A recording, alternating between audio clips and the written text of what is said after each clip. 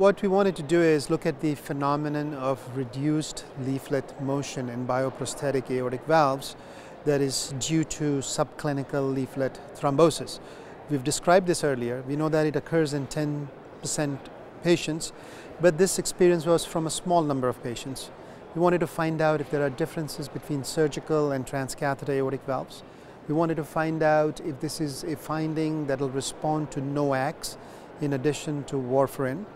And we wanted to see what are the differences even amongst different antiplatelet strategies, monotherapy, dual antiplatelet strategies, and look at the outcome on clinical events. What we did was we had 930 patients, and of these who were enrolled at Cedars-Sinai Heart Institute and Rigshospitalet in Copenhagen. 70% of these patients came from Cedars-Sinai, and 890 patients had scans that we could analyze. And what we found was that 12% of these patients had this CT finding of reduced leaflet motion, which was associated with or related to subclinical leaflet thrombus.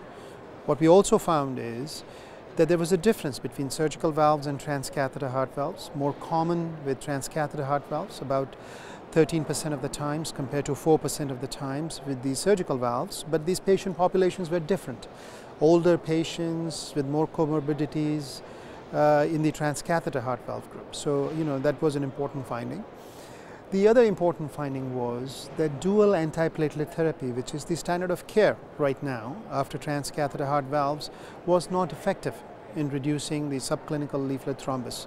So the prevalence of this finding in patients who were on dual antiplatelet therapy was 15% compared to 4% in patients who were on anticoagulants.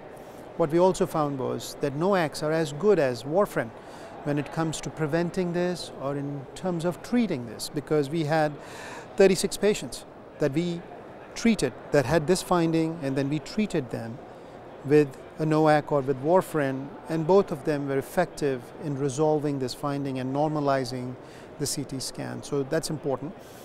Now we looked at the clinical outcomes. We looked at death rates and MIs, which were not affected. Stroke rates were not statistically different. They were numerically somewhat higher in patients who had leaflet motion abnormalities, but there was a definite association, not causation, between transient ischemic attacks and reduced leaflet motion.